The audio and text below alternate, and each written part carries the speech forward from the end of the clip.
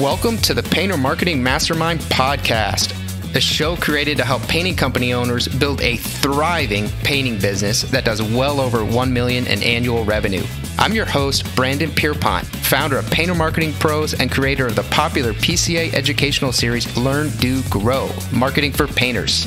In each episode, I'll be sharing proven tips, strategies, and processes from leading experts in the industry on how they found success in their painting business. We will be interviewing owners of the most successful painting companies in North America and learning from their experiences.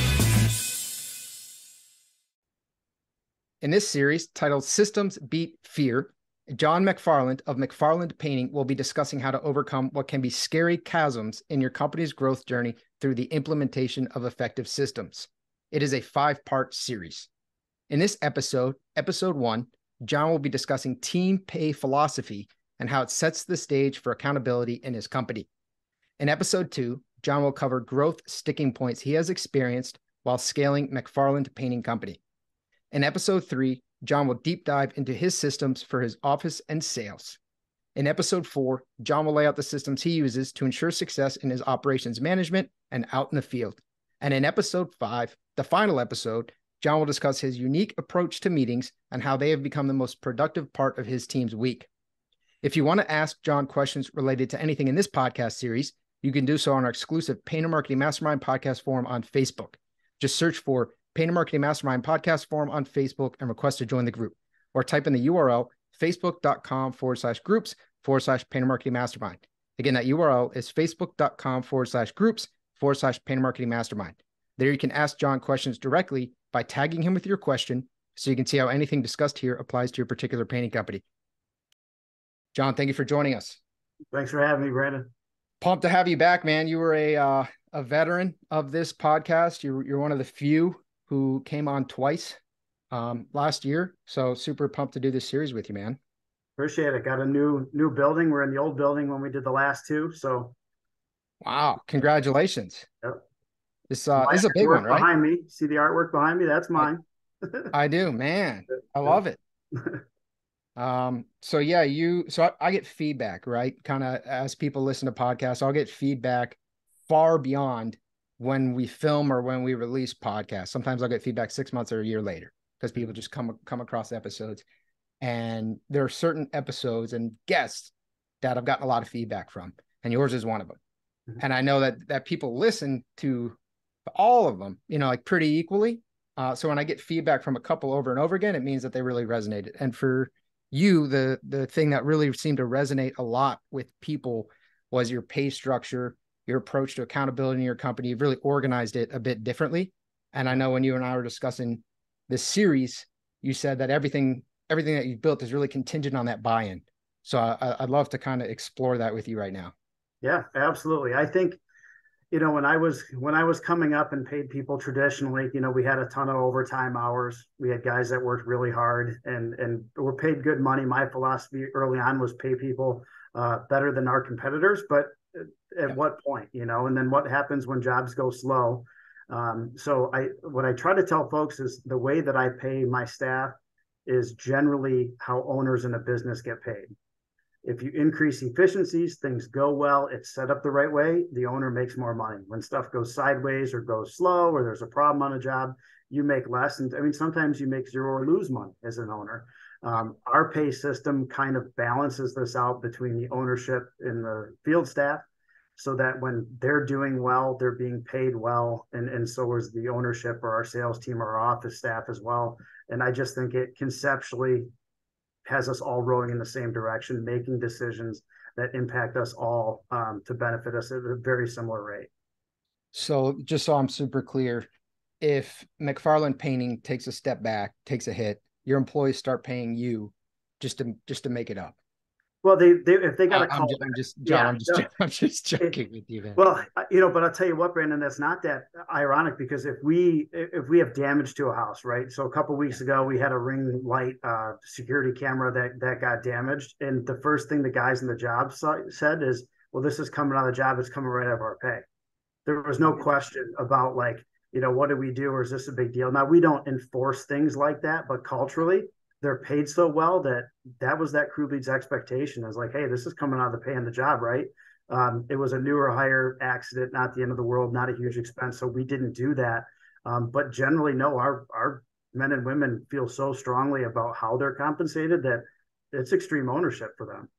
Man, I love it. Some Jocko extreme ownership here. And Yep. I think the obviously they have the potential to make more money, and they probably make more money than their counterparts in other companies, and therefore can accept or tolerate, or be okay with something like that, that the traditional employee model would make someone obviously very disgruntled. Yeah, we have, gosh, I don't know what percentage of our field staff did over six figures last year, but it's a reasonable percentage did over six figures. It's incredible. Yeah. So And let's, that's not working 7 days a week. We're pretty spoiled. We work 5 days a week and some weekends as optional or somebody before vacation. So that's a pretty manageable 45-hour week, in the summer months up here in Michigan. So it's not from just working a million hours to get to that sure, point either. man, that's great. Making six figures, 45 hours a week as Mhm. a team member. That's a dream right there. Yeah. So let's get super into specifics. I think I have a really good understanding of what you're saying, but I want to make sure we flesh all this out fully. So when you said you used to employ a more traditional pay model, Mhm. what did that look like? We had back then, really, I mean, before we transitioned to what we call this lump sum system is probably the most relevant because that's going to be the point that everyone that is listening is at. We had, 6 or 7, 8 people, and we paid them conventionally, right? So time and a half over 40 hours, and they were all year-round employees. They're all W-2 staff. We still don't subcontract anybody. So these are our people with our benefits. Then back in the day, we didn't have the health insurance. We didn't have 401k. We didn't have short-term disability like we do now. So back then it was like most guys in the painting business. You pay people pretty well. They paint homes and they get paid pretty well. The problem I dealt with was that pinch of overtime. And, you got to, in Michigan, we have like a 4 or 5 month sometimes season to paint outside. So you have to balance how much overtime do we pay without burnout of field guys and girls. And then, but we can't tell people we're booked for the season too fast either. That's bad for business. So I was looking for ways to increase efficiencies and increase their pay and increase their buy-in. And honestly, it was one of my staff kind of came up with this idea. He said, "Listen, what if we just kind of paid a fixed rate on a job, and you put everything on me to get it done efficiently, the proper way, no callbacks, no touch-ups. The end result probably pays you about the same, but I think I'd be incentivized to do this." And so we kind of worked through early on some beta testing of numbers and said, okay, what's going to work? So I pulled back several years, maybe 4 years of payroll data and paint material data to figure out what is that labor margin for my field staff. And at that time, originally it was 34% is what we paid. We've broken that down a little bit different now. We have 2% goes to the project managers on top of their field time because they're kind of working management between teams. So the effective rate for the actual straight painting crew is 31%. And Okay. we did this, and I had a group of guys that have been with me for a little bit, and they were very hesitant. They knew my personality and thought, you know what, this is just going to be John saying harder, faster, more, and it's going to be a tough system to beat. It took 2 pay periods of Aaron being in it before everyone said, okay, enough's enough. Let us all get into it. It really was about a 1 month period that the masses found out about how it's working and really clamored to get involved. So you made it optional, at least in the beginning. In the beginning, I mean, the goal was we had to go one way or another. I didn't want to be split. I had Sure. enough faith in it to know that it was going to work. And to be honest, I kind of slow played letting the other guys into there. So they really coveted this. Sure. We do that with new hires even today. We have a 60-day period where they're paid conventionally. I don't want to add the stress of this system and not knowing exactly what your hourly pay is. We want to have people come in, get acclimated, get their feet wet, and then they transition into the system. So we still use hourly pay for new hires. And that's smart. Yeah, you're Yeah. gonna run into all kinds of issues, burn people out, gonna Yeah. kind of panic a little bit maybe in the beginning. Yeah. So you reviewed 4 years of historical data, and then you came up with the conclusion that you were paying 34% to labor. So you just stuck with that exact percentage as what you started with. Yeah, I did. We really kind of hit the nail on the head, and now our office staff and sales staff, that number of straight payroll is wildly higher than 34% because there's a good percentage of our folks here that are not field staff. But for field staff, that number has still held very true. Okay. And the intention, I guess, was to become more efficient. It sounds like if it's 34% and that's what you are historically paying, then you weren't planning to increase your profit margins per job because you decided to stay at the same profit margin when you did that, but potentially you could increase the volume Well, of the jobs. volume goes up. Yeah, exponentially, the volume's gone up. Okay. And, inflation and price increases notwithstanding, the efficiencies that the pay system causes us to require from each other, from either me as the owner, our operations manager, our sales staff, it really is this level of accountability. So think about a project, let's say it's, $3,000. Right now, we would expect a crew of 3 people. If they're pretty high functioning, they could probably do that in a day, and I mean $3,000 total, materials, labor, the whole shebang. And they can do that because the materials are stocked in our warehouse, right? Tape, paper, caulk, all those stock things are here all the time and they're inventoried. They can do that because our office staff is contacting clients and getting paint colors 2 weeks before a project starts. So they're not spending time doing that. They're not going to the store to pick up paint. I think I gave you the example before, but if our crews pull into Sherwin-Williams, Home Depot, PPG, Lowe's, it doesn't matter. I really use the illustration: take $50 out of your pocket, tear it in half, and leave it in the parking lot. That's what you're doing. And so if they're going to the store too often, there's a break in our system because it should be set up that their paint is delivered a week ahead of time. It gets loaded in their vans and they go to the job. These are generally folks that love their trade and they're very good at that, but they might not be great at material takeoff. They might not be great at, color and design and placement. And so back in the day, I did those things, right, myself to get them kind of set up to go to work that day. And then now we have these systems where there's other people whose job is to get this put on a platter so our crews can go out there and just really hammer out nice work. Yeah, what a vivid metaphor. That pains me to think about that. Yeah. And even from a sales standpoint, right? So we dealt with this struggle the past few years of trying to get our salesmen to take adequate pictures and put notes in the client file. Well, if someone can do $1,000 a day with really good material, that same buddy's skill set, if the system isn't as good, maybe can only do 700 because they're getting hung up about colors and placement. There's wood replacement that they didn't know about. They didn't have photos, so they forgot a little giant ladder that they needed.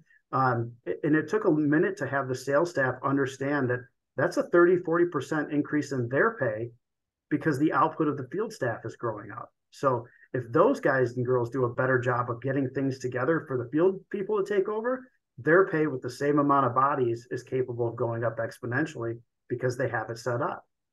Because they can roll out more projects, They get can more roll commissions. projects. They don't have to, ask the customer. We have notes on, if there's kids in the house and nap time and pictures and moving stuff. And our sales staff takes really good photos like that so that our crews know the exact game plan when they walk into a house. They don't have to do a walk around and have a discussion for very long.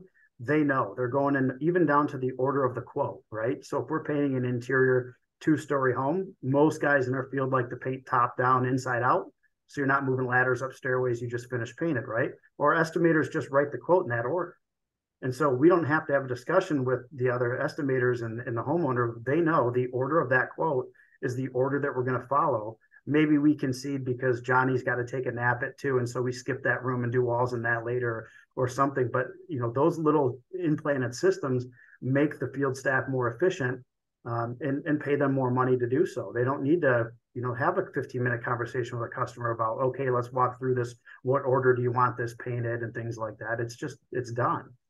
Yeah, that's huge, man. That stuff adds up. Those little things add up over time. Just to Yeah. get a clear picture of your company and the magnitude, how many painters do you have right now? Field staff, we're at 42. Okay. And what was your revenue approximately in 2022? 2022 was 7.2. Okay. So over 7 million, it's a sizable company. And then do you know your support staff, office personnel, how many people you have there?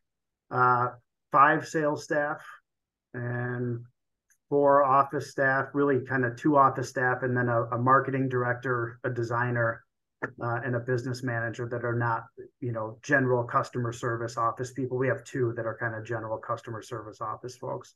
Sure. Okay, great. Thanks for sharing that. So with this transition, when did you make this transition? What year? 2014, Okay. 2015. Yeah, I think it was the summer of 14. And did you have any team members who did not want to make it or who ended up leaving? I had team members that didn't want to make it, but did it. I've Hmm. certainly have had some guys that have left, but not because of the pay system. Interesting. We have done a really good job learning over the past 8-10 years with this, that part of that culture and hiring, when you explain this, if people's eyes light up and they lean forward, they get it and they want in on it. And if they seem confused, they're probably never going to be a great fit for us. It's they have a maybe they're great people, but they have more of a 9 to 5 super predictable mentality. Sure. We want forward thinkers that really like, okay, I'm going to get paid $400 to paint this. Man, if I don't go to the store, I don't take excessive breaks, my van's set up, it's $400 in 8 hours, or I can make it $400 in 12 hours if I want to go to Sherwin-Williams twice and take an extended lunch and do things out of sync from a process standpoint in the house. Those are costly. Yeah. Yeah, this is great, man. You're essentially accomplishing what you hope to accomplish with like an ESOP or something, get employee stock ownership program, but you're doing it. It's almost a form of profit sharing in Yeah, a way. for sure.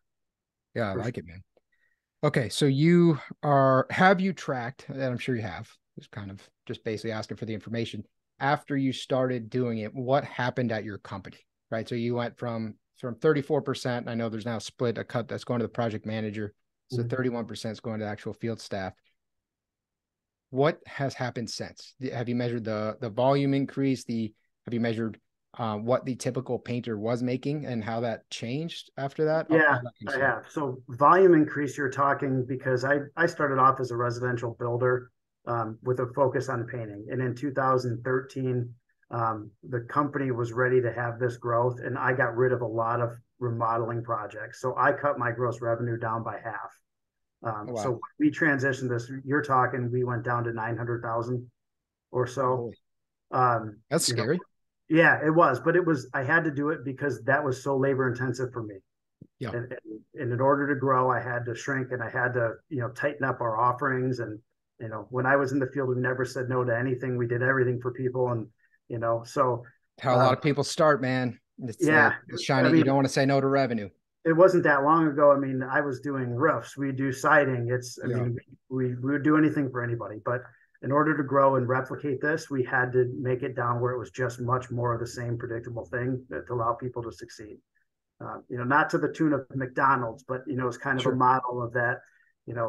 Just stamping this out where it's much more less stress for people. So, and our staff at that time, our average painters, and they're probably making 30, 40.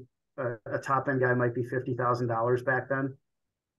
And now, like I said, I think we have probably 7 or 8 field staff that were over 6 figures. Our average painter right now is in the 60s, 60K a year for, That's great. average experience. We're talking 4 years type.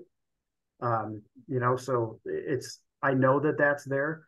The volume of work increased at such a rapid rate that, the work that one head does now compared to even when we started this is probably double.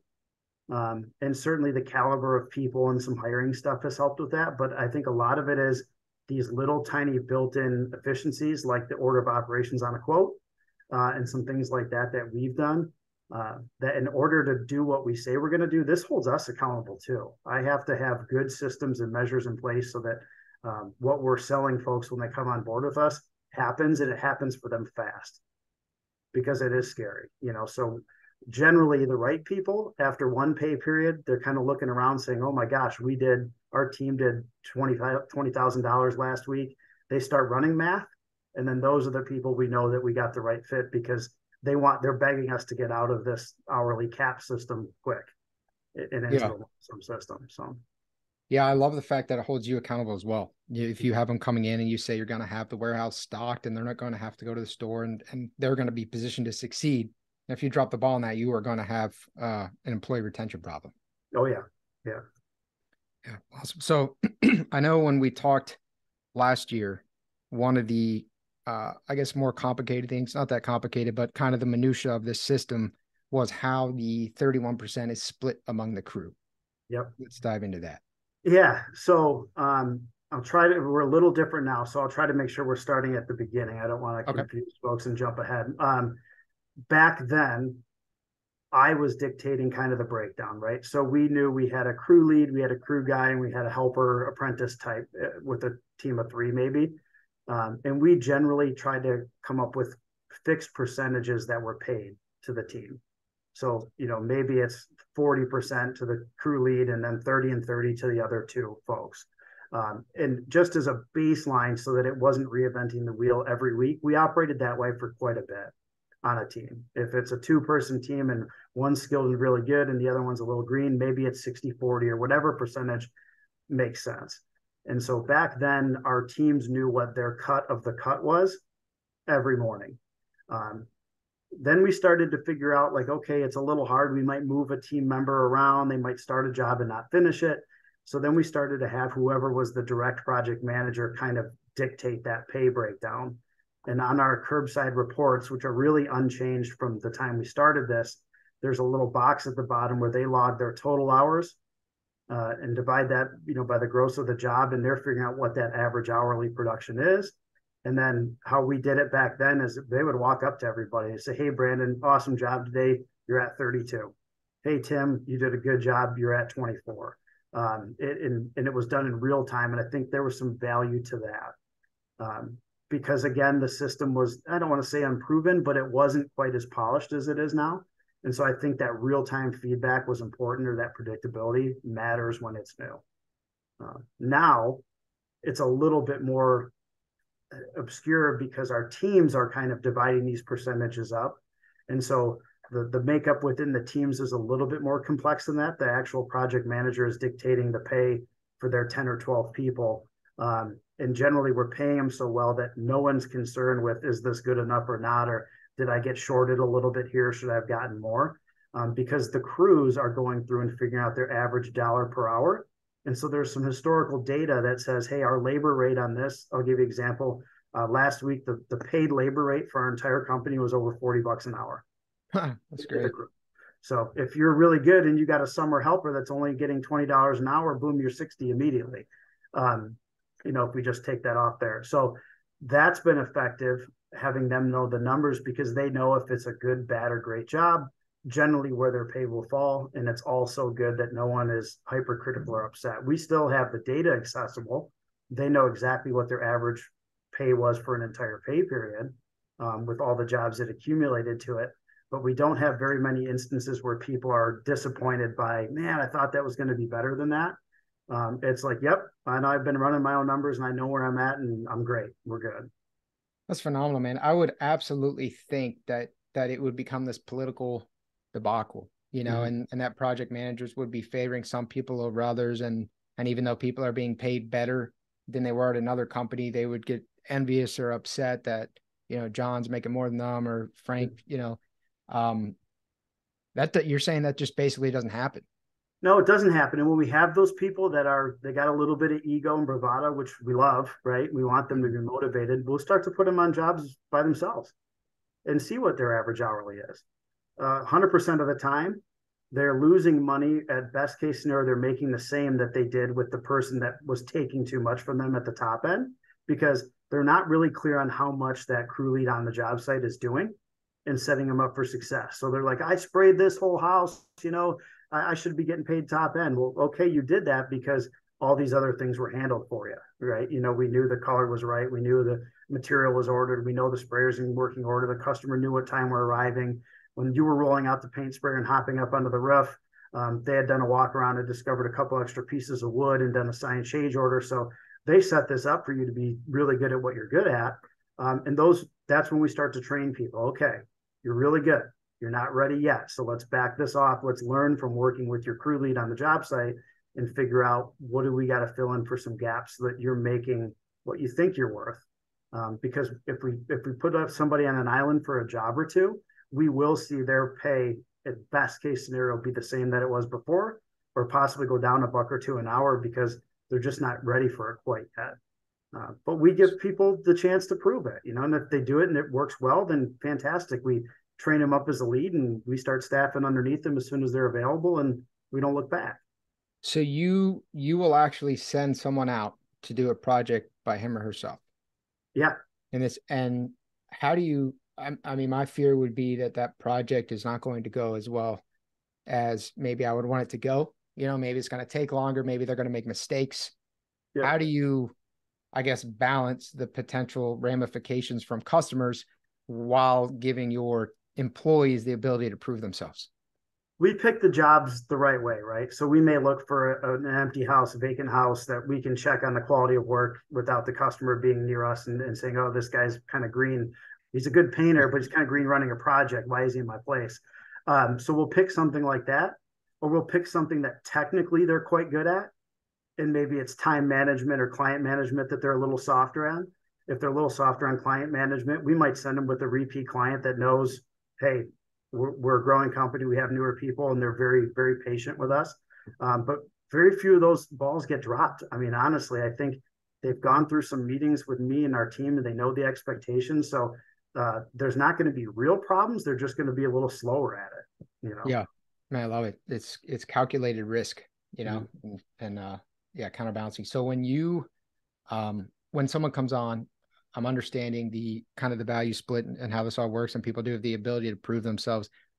But do you have general timelines? Like, okay, usually after a year, after 2 years, usually a percentage moves up X amount. Do you have anything like that? We do. So we have kind of a sliding scale based on ability. So if someone is, brand new, when can they effectively mask and cover and move furniture and roll ceilings or roll walls or pull sand walls, some of these more entry level tasks. We have kind of a metric that says, okay, our competitors would pay that person $18 to $20 an hour today. Our expectation for them in lump sum is they're making 22 to 24 day to day. And we have about 5 or 6 categories where there's some skill sets and it's defined.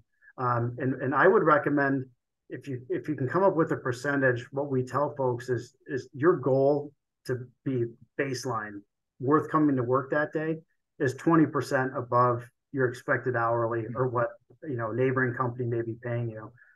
It's my job to shave off the waste and make that 20% feel very easy to get. Some type of projects like commercial buildings for us in our market pay our guys wildly high. Some of the commercial only contractors pricing, I think, is way out of whack. We provide a better customer service, and we had 5 that got done last week. The average hourly pay to the crew on that was over $75 an hour. Wow. It's easy. It's not a high-end homeowner with its white glove. We show up on time. We know what side of the building we're doing when. We already have a parking lot plan of not parking. Things are ready to go. The lift's been delivered. I mean, those things are done. So they're showing up and just doing what they do best, which is spraying out siding or block. What is your guys' split between residential and commercial? We're probably 20% commercial at best. I think it's probably more like 15 to 17%. It's an area we want to grow. But the turnover velocity of customers is so much faster in residential. It's hard to have that divide kind of. I'd love 30-70, honestly. Yeah. But we can paint 3 or 4 residential jobs and have 3 or 4 happy customers. That grows to 12 happy customers much faster. I think the residential people are more loyal to referring contractors. Commercial, it's a little transactional. They don't tell their buddy who owns another building or something like that is fast. So it's harder for us to get where we want to on that. Right. We're really residential repaint guys. We don't do any new construction. Got it. Okay. So I want to go back to this idea of the, breaking the ring that happened recently. You guys just paid for that. Somebody pretty new, not that expensive. You created a really robust outline for this podcast series, which I very much appreciated. Sure. Makes my job way easier and helps ensure the quality of the series. But one of the things you had talked about, and we have other episodes that will get really in depth on this with the operations management and the systems and everything. But one of the things you had mentioned was just being careful of items in china cabinets, for example. And if you're not clear with the customer, then they'll either keep it in the cabinet or they might move it to the table. And ultimately you have this liability of potentially breaking a plate.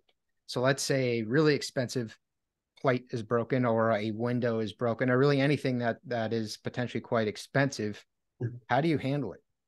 Yeah, well, we obviously have liability insurance, right? So if it's a big deal item, we'll make a claim. But I really don't do that. I think Yeah. it's been 3 or 4 years since I had a claim, even with the volume that we do. I think it's better for us and the client and everybody if we just address those out of pocket quickly, rather than wait on insurance and things like that. They depreciate things. It's a bad look. So if there was damage, like that, the folks on site generally call their direct supervisor, project manager. Hey, this got knocked off, it broke. Assuming we can replace the item, right? It's not grandmother's imported china that there's no replacement on. Yeah. That's going to get bought and dropped off like that ring light immediately. Before the job's done, it's handled, it's replaced. The crews, like I said, the crew's assessment is okay. Well, this is just going to come out of the labor, depending on the situation, or if it's somebody that had a problem maybe 6-10 months ago. Maybe we'll take some of it out of labor, but generally, if they elicit the correct behavior, no, the company's going to eat that. You don't have to worry about it. And, we're kind of calling their bluff a little bit, right? So they said, hey, I own it. It happened. We didn't have this prepped right. We didn't have a good walkthrough with the customer. Our contract says they need to remove small breakable things, and I didn't enforce it with Susie, and my bad. We're going to say, okay, let's just not do this again. And we don't have repeat offenders because it's enough that I like the phrase, don't gamble minutes for hours, right? Don't cut a little corner that's going to save you a couple minutes to have a call back, or, spend a second to move a TV or a vase out of a room, even if the customer is not available to do it, because it's just minutes. It's not going to be a big deal. And so for us, yeah, we would replace something like that real quick and handle it. Yeah. Okay. I love that. So let's get into, and I don't want to get too into the systems right now, but I want to continue to focus on the pay. Let's get into how you are incentivizing other staff. So you had mentioned the project manager, let's talk about the estimators, if there's any sort of quote unquote profit sharing plan that you have with office staff. What does this look like for everyone else? Yeah, so our estimators are paid, a small base salary and then a commission, traditional sales staff salary, right? They actually have a metric of like errors and omissions or problems on quotes that can be, if it's out of control, leverage back to them and say, hey, we're knocking you on a quarterly bonus because you had a few jobs that went sideways. Again, generally, we don't have very many of those issues. So the estimators are incentivized kind of indirectly by having this set up really well so that the crew can just do it more efficiently. And if I'm stuck with 40 painters in the field, if I can get 10% more out of everybody, it's like I have 44, right? So I can do more with less bodies. So their pay is more traditional sales, with where their bonuses come up on closing percentage and some things like that. They have a quarterly metric that tips over and doubles their commission when they exceed, expectations. But most of those things are not standard, but kind of standard in that realm. Our office staff is incredibly well paid, straight hourly. Their benefits to being rock stars is, I have my business manager doesn't work Fridays, never has. They have kind of non-traditional schedules. I have one office manager that is off Tuesdays and Thursdays at 3:00, 2:30. She hits her 40 hours then, and she has children and a family, and that works. So theirs is more flexibility because we have some things in place that we know their jobs are getting done at a high level, and they kind of self-police. So their pay again is kind of more traditional. Our project managers with that percentage, that's their incentive to getting the best out of their people by having a good game plan on a job, or say, hey, make sure you look at this photo. I'm not sure if we need a 40-foot ladder for this, or if it's a 32, bring both. Estimator wasn't clear if it was a 1x6 or a 1x8. It's 2 stories up, bring both. So some things like that, those efficiencies where they're carving out their raises and their additional compensation. Are you with the estimators, are you willing to provide a little bit of detail regarding that commission structure? And you said there's a tip over point where they start doubling their bonuses, things like that. Yeah. So we have a base salary of 22,000, which is nominal. And I should clear with everything, we provide vehicles and all the tools for all of our staff. So that's a little different. Some guys hear the percentages and start to think, okay, is that people driving their own stuff or vans and things like that? We provide everything. And then the estimator's commission, standard commission, they kind of have a multi-tier. It's like everything we do. It seems way too complex, but it does work once it's implemented.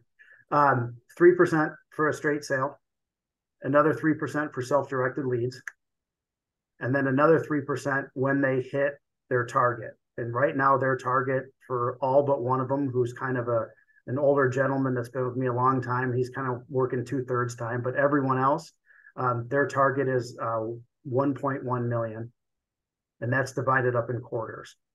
So it's scaled, right? We're seasonal. So the quarter 2 and 3, when we work outside, their quarterly target is not an even, percentage of that. It's 320, I think, actually this quarter, because quarter 2 gets pretty high for us.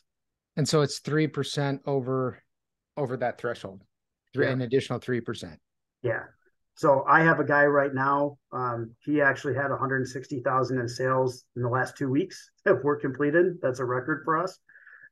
He's awesome at exteriors, and he stacked up a ton of exteriors, and there were some high profit commercial ones. So he's already in that quarterly bonus system, and we're only 2/3 through it. So he's stacking this up at 6% and then add some self-directed with another 3%. The average commission, if I look at gross sales versus commission and base, we probably pay 8.5% to 10%. I break it down in other metrics, but the other thing that we have is a quarterly commission bonus based on closing percentage. All right. So those are at benchmark starting at 45%, and they go up to 70%. My average bonus for sales is probably around $3,000 or $4,000 a quarter. And that's if they're closing at 50-55%. Okay. So you have people who have a close rate of 70%? If for a time, 60s happen, low 60s happens here and there. My expectation is 50 and above. The guys generally operate 50 to 57 to 60, depending on the person. We have some different geographies that people quote, and sometimes their average job is less, but their closing percentage is high and things like that. But yeah, my expectation is 50. And what is your gross profit margin on your projects? The gross profit margin, our paint and stuff runs about 16%. So okay. 16, 33, and we're over 50% in that. Man, that's great.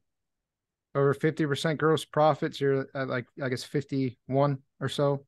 Mm-hmm. And then you have over about a 57% close rate. Those are impressive numbers. Yeah. Wow. Okay.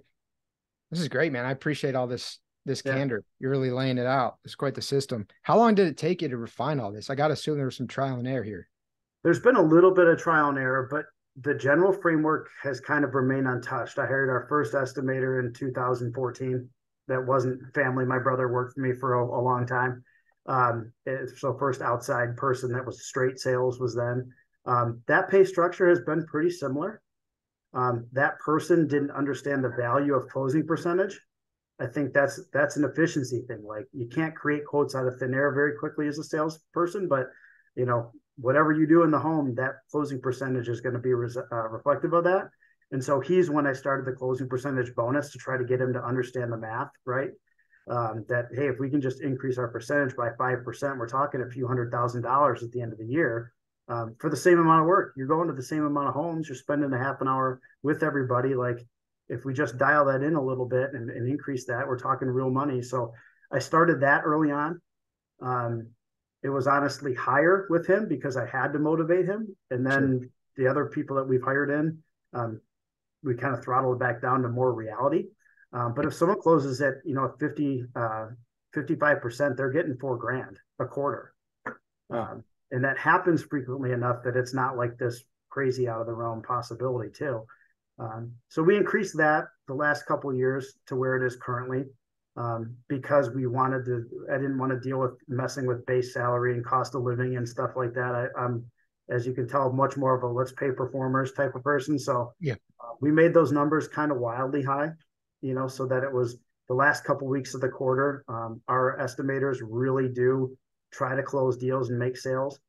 We are one of the softest in-home sales companies you'll ever find. We would be the the bane of every, sales coach's existence. We don't try closing in the home. We email the quote 24 hours. We do what we do. We want you to get another quote because did they show up on time? They generally, our competitors are our best salespeople.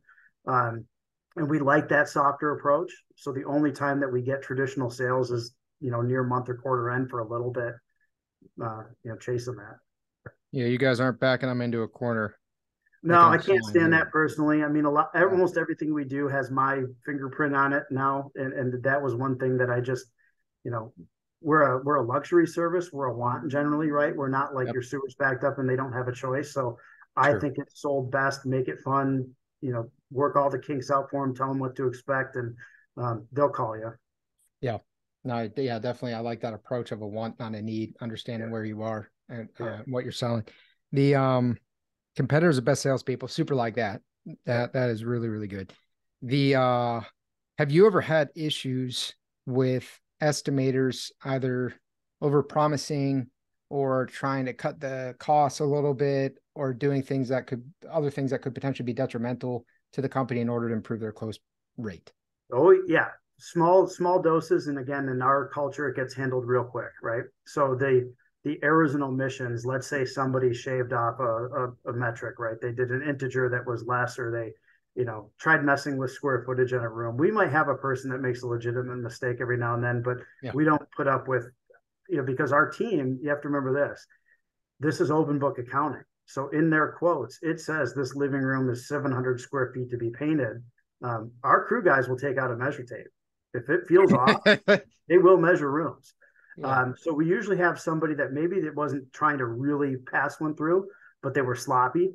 Those crew guys will let them know. They send an email immediately to our operations and sales manager and say, hey, Susie Smith, error and omission, square footage was off by 400 square feet. Wood count was off, this and this. And generally they're pretty pleasant to the sales staff, right? They're coworkers, so they're not just trying to drag them through the mud. But when we get those, it's black and white and like, oh yeah, it's an error, it's an error. Part of the monster that this creates is, and we had this happen years ago, is some of the crew people can get a little bit too hyper analytical, get analysis paralysis because they're trying to hunt and peck and look for errors, or this just seems wrong. We've really done a lot of work to have people control what they can control. If we're off by square footage, I'm not going back to the customer and adding in $120 or something. So, quiet your mouth, get the job done, be pleasant. Don't make your crew go sideways. The crew painting should have no idea anything's even going on. I don't care if you got to step out, it's come back in, it's sunshine and rainbows, and hey, we're going to smash this. And if the number comes back a little askew, it will get brought up in the sales meeting. Like, hey, we got to make sure, if there's a closet bump in or something that didn't get accounted for right, like it's just we got to do this, but our field staff will catch those for sure. And the errors and omissions, those will come out of what the estimator's making. Yeah, we generally take half the commission on one of those, so it's not totally removing a sale, but it's cutting it in half. Oh, so it doesn't, the severity, if it's like 200 square feet, 400, 800, there's not a sliding scale of how much they lose. They just lose half their commission. Yeah, because we generally don't even bring them up if it's something of, less than $500 total value or something. That's just life. That's no big deal. We're looking for the ones that are, actually significant. Got it. Okay. We had a commercial building that had a bunch of trim that was put up, and it was put up at the quote. The pictures show it, but the caulking, patching, and priming of all of these casings was not included. The price that was put in was just basically for door slabs. So it's about half or a third of what it should have been. That's an error. And that was about a $2,000 cost, for that. So taking some money off the sales guys, it kind of just disperses the burn a little bit. I mean, obviously as the owner, I'm eating a lot of that because I'll pay the labor difference to the team. So on that job, if it's $2,000 and it would have paid them an extra $700, we're adding $700 onto the labor. So the little bit of money that we take from the estimator still doesn't cover it, but at least gets us all kind of feeling like, okay, we got to do this together. Right. Are you making those calls or is someone else monitoring all that? I did. I haven't in a couple of years. My sales manager and operations manager are really dynamite folks. They're also kind of polar opposite personalities. And I told them I'll be the tiebreaker if I need to. but our field staff does such a nice job of clearly outlining, hey, here's the error, here's a picture. This is, I know how they did it. You know, they didn't account for the ceilings all being 10 feet here. They did them at 8. They don't have squabbling over that. It's super simple. And it's a mass email to, you know, the project manager that was involved, and then all of the sales team. So the other sales team knows what's going on and don't make the same mistake. And it's just, hey, errors and omission on the Susie Smith project. This and this was done. Here's a picture. You know, just pay attention when you're measuring that you got a closet bump in or a hallway leg that you didn't account for or something like that. And it's, they take it well. Honestly, it's not even combative. They're kind of like, oh, we really feel bad about it. Sometimes the sales guy will still run out to the job and you know, talk to the team and just say, hey, I'm really sorry, my bad on this, because it throws off our schedule too if it's a big one. You know, we schedule based on, you kind of asked this earlier, we schedule based on time on that quote volume. So if a job is $3,000, but it's short $300 or $500, that's 10% that we didn't really account for. So now the field staff's days went from 9-hour days to 10-hour days or 10.5-hour days, and that doesn't work very long term either. You know, so again, those kind of just work themselves out because we're scheduling based on what we think we're doing. Right. Let's discuss briefly the project manager compensation system here and how they can win. Yeah. So our project managers, all of our teams, cabinet division included, are anywhere from 7 to 12 people currently. We have six of them, right?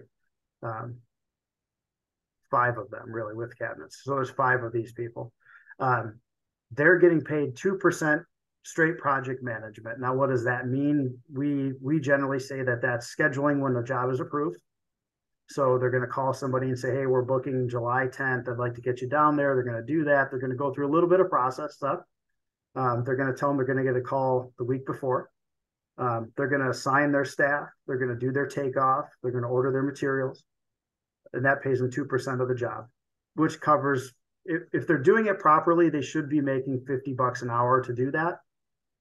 For most jobs. So we kind of go back and look because we have guys at times, we had this last winter when we were a little slower.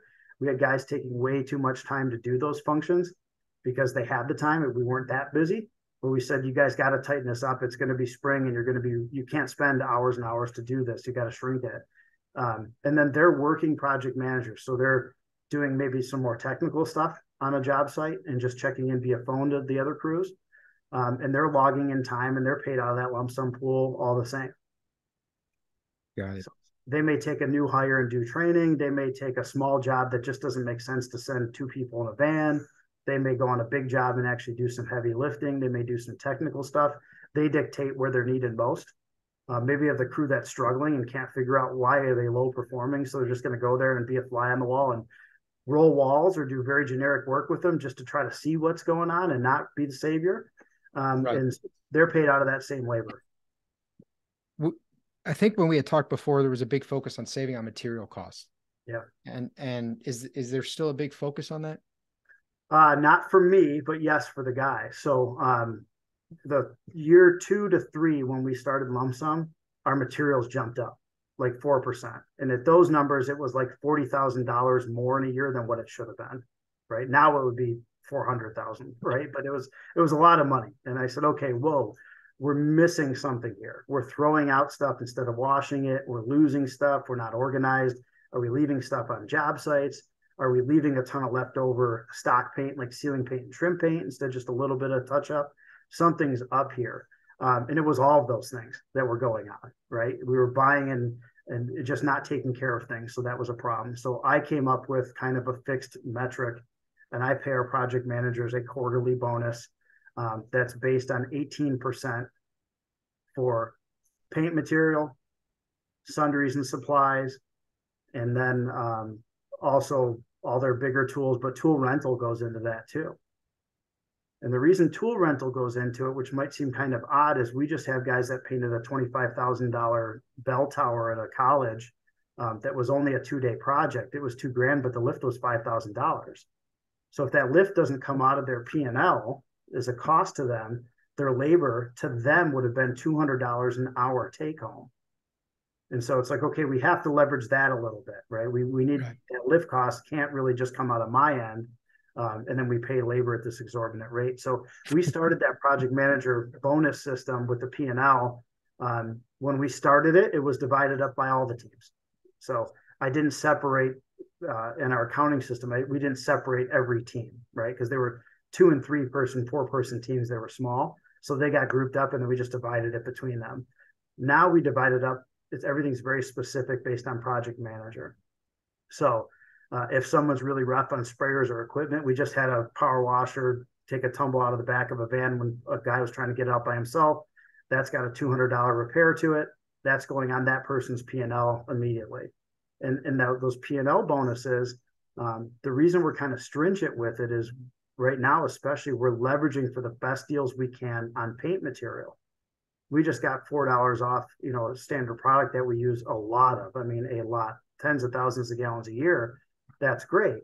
But in my pay system, I don't see any of that. It just pays the crew $4 a gallon difference, right? Or the project manager, the $4 an hour difference with their P&L. So in order to make sure that this is tempered, we had to have those repairs and I don't want to say abuse, but the wear and tear on equipment go to project managers so that they're responsible for all of their things and their operating costs. So if someone takes better care of stuff, they get paid more to do so.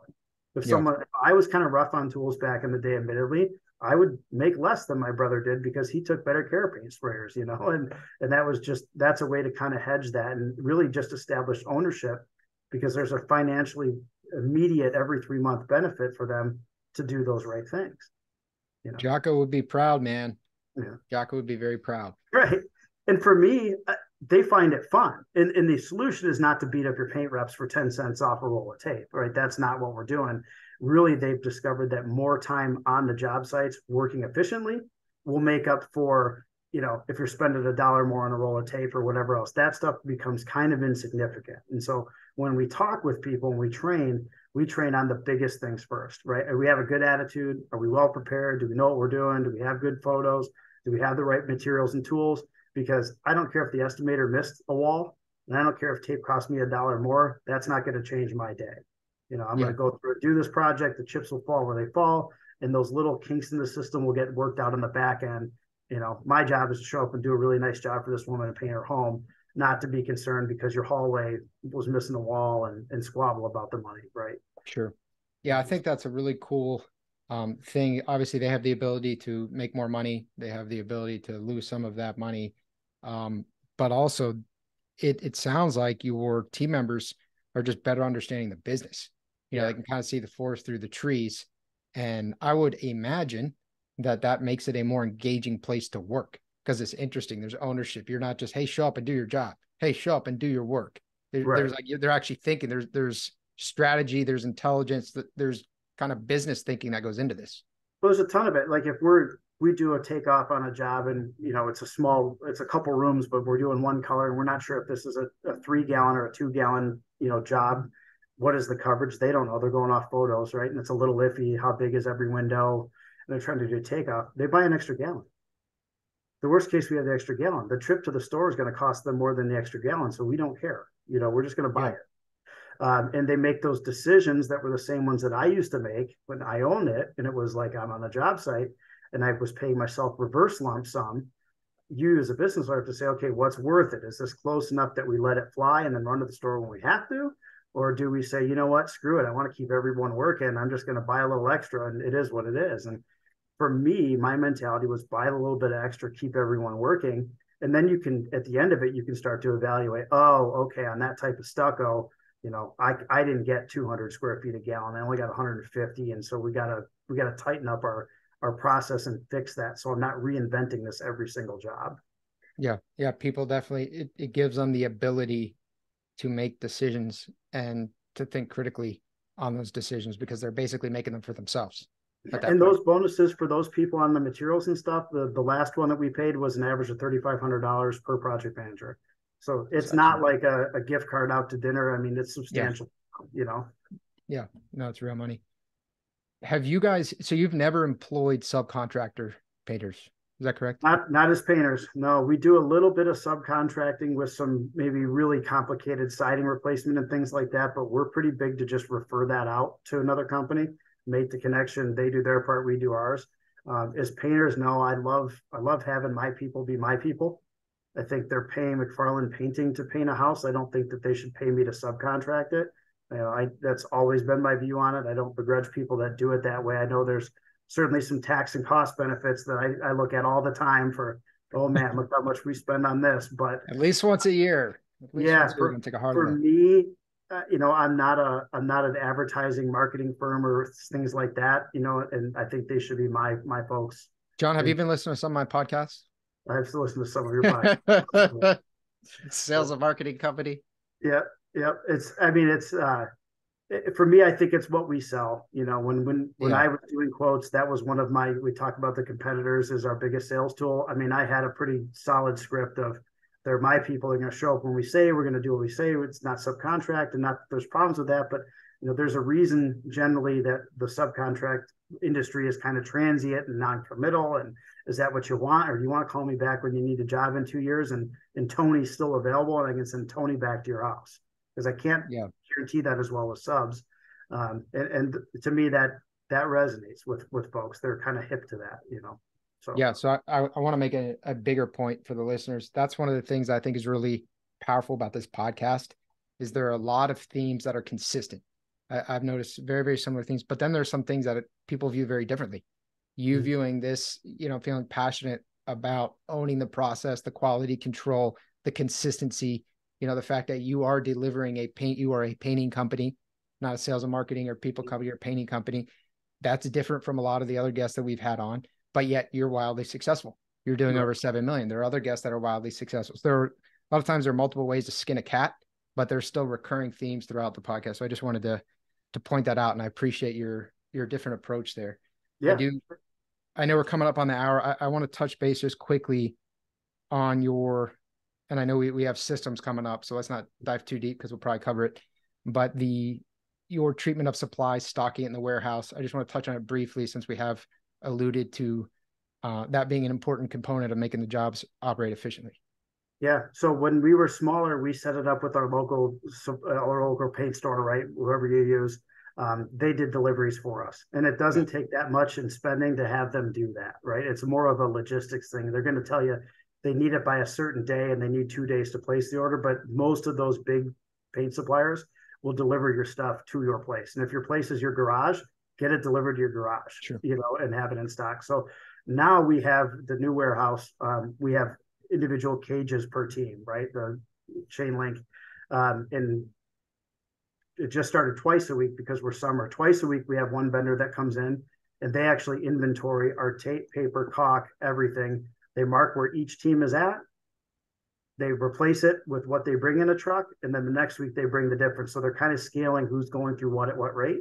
We have minimums for all of them. And so our guys and girls don't have to inventory because no one here was very good at inventory. So that was our solution. The people that were paying a ton of money to buy stuff from said, oh, I think I can help you with this. And we said, absolutely fantastic. When do you come? Awesome. Same thing with our paint stock, because we get colors 2 weeks in advance, because it's one of the biggest stressors for customers is that color decision. I don't want it the day before your project.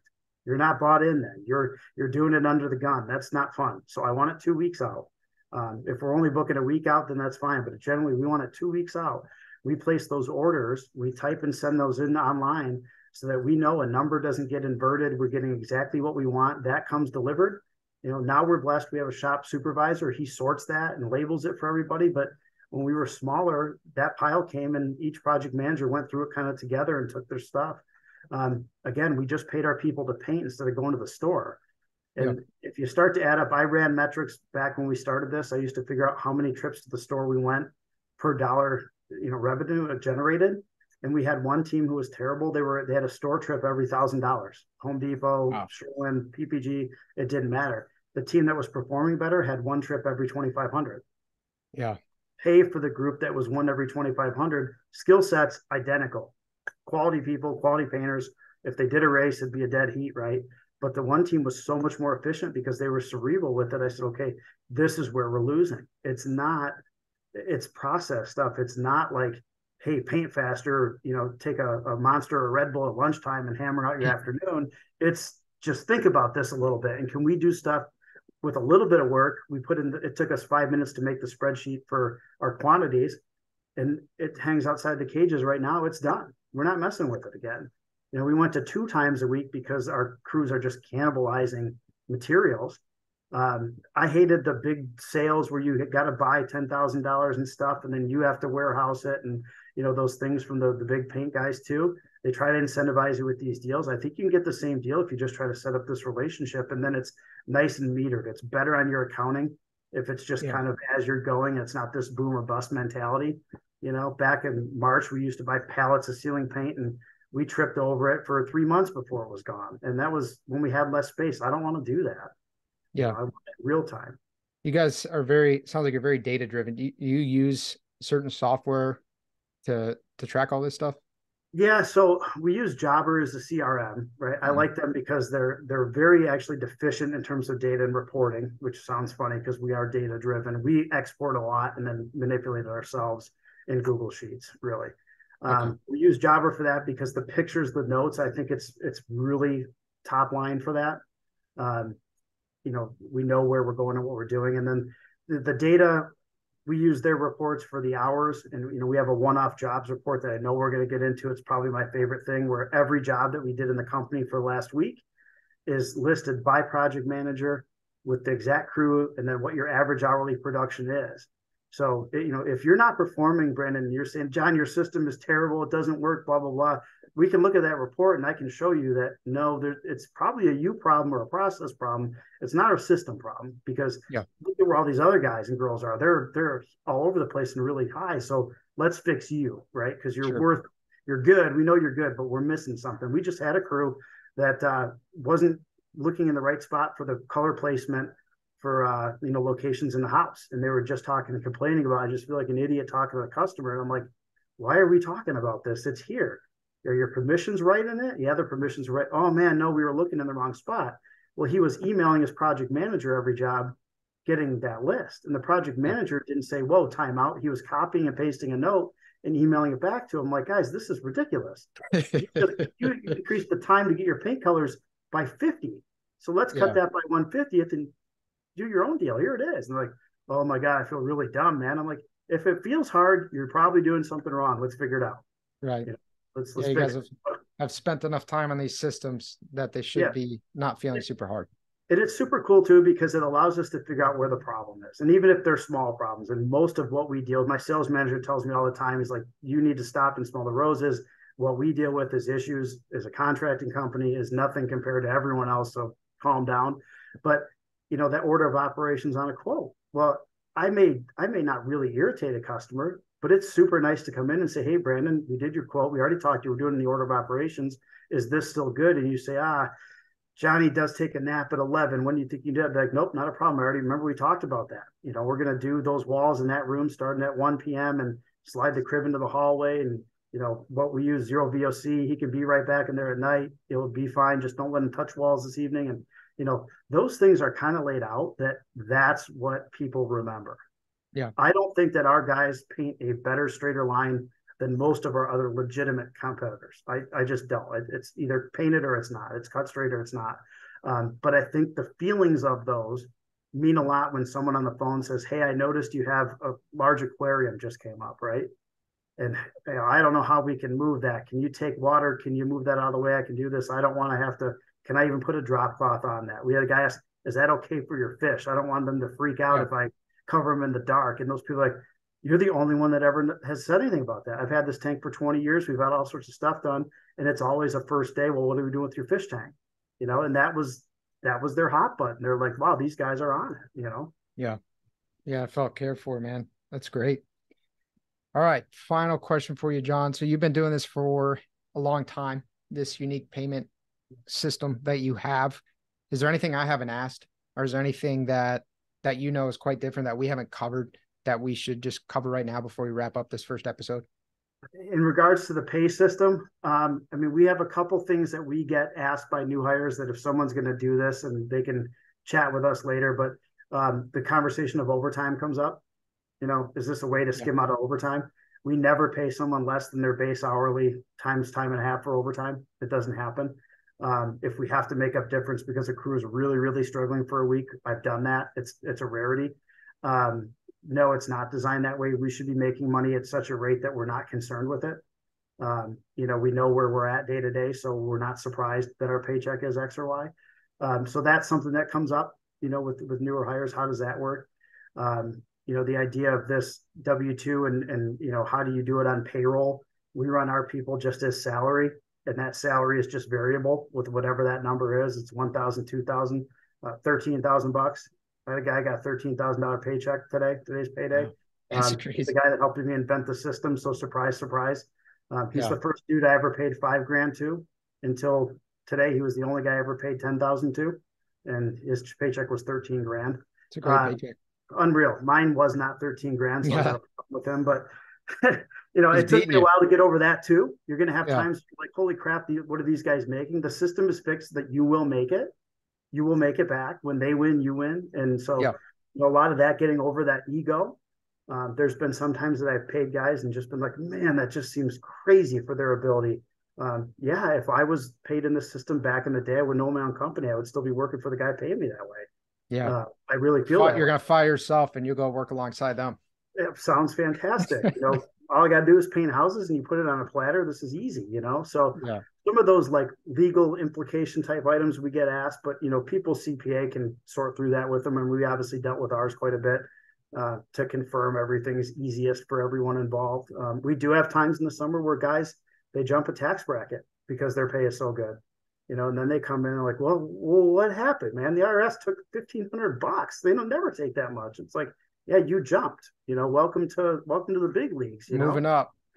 So we talk with people about that, how that taxes get averaged out over the year and they'll get it back. It's not like it's going, into a pit that they never see again. So some of those coaching things we do. Some ways we kind of mitigate that in terms of pay. We have guys that are buying their own personal tools. Some guys like certain stuff or drills and things like that. The company doesn't provide all the painting stuff we do. We take that out of their payroll as a straight deduction and with the company buying it. So they're kind of buying those tools tax-free. Mm-hmm. So we got a couple guys right now that are making a ton of income and they said, hey, I'm looking to get, some new equipment and some this and that. I know it's not stuff that you normally buy, but can we just kind of wash it through the company? Absolutely. That's nice. That's a nice perk. Yeah. Yeah. It doesn't hurt. It saves me some money in tax too, but it also, saves them some significant income. We get our people in touch with our CPA because we want some more planning with this. They make enough income that they can't do TurboTax anymore. Almost all of our people, their stuff is high enough volume. They should get it looked at by a professional. And so there's some planning with, okay, hey, I want you to put another 4,000 in your 401k with John. Like now, if you don't, you're going to spend 5,000 in taxes. So it's a $9,000 swing. Just do it. And so they're not hearing it from me. They're hearing it from the professionals. And so some of that coaching, I think, makes people better adults. We're dealing with people that are generally 20s, 30s. They're younger adults and they haven't really gone through this before. So we want them to be as successful as we can and budgeting stuff. We take our pay and break it up into multiple accounts. So our payroll service, they can do a percentage. They can have up to 3 accounts. And so 10% of your pay can go into this account or that account, or you can do everything over $1,500 goes into a secondary account. We had a guy who had no idea he had so much money. He had $18,000 or $20,000, and that was a house down payment a couple of years ago. He set his budget. He had plenty to live on, didn't want for anything. But he took those big summer wins and he never saw them. It never hit the bank account he had a debit card to. It was his. But he was like, holy cow, I got 18,000 in here. We're like, yeah, we told you. Go buy a house. Yeah, helping him save. You're good. There you go. So, yeah, some things like that. I mean, I think are questions that we generally work out that are not maybe as resonating for people. Do you want to go with the system or not? But those are things that will come up, in the first little bit. Sure. I'm glad I asked, man. That was a wealth of information. Yeah. All right, John. Well, that's episode 1 of 5. It's good to have you back on the show, man. I appreciate you sharing all that. Nice to be here. All right, brother. Well, thank you for this. There's super appreciate you laying out your pay scale and approaches unlike any that I've actually heard in terms of how detailed it is. And I'm very excited for the next 4 episodes diving into all these systems. Sure. See you, John. Thanks, Brad. If you want to learn more about the topics we discussed in this podcast and how you can use them to grow your painting business, visit paintermarketingpros.com/podcast for free training, as well as the ability to schedule a personalized strategy session for your painting company. Again, that URL is paintermarketingpros.com/podcast. Hey there, painting company owners. If you enjoyed today's episode, make sure you go ahead and hit that subscribe button. Give us your feedback. Let us know how we did. And also, if you're interested in taking your painting business to the next level, make sure you visit the Painter Marketing Pros website at paintermarketingpros.com to learn more about our services. You can also reach out to me directly by emailing me at brandon@paintermarketingpros.com, and I can give you personalized advice on growing your painting business. Until next time, keep growing.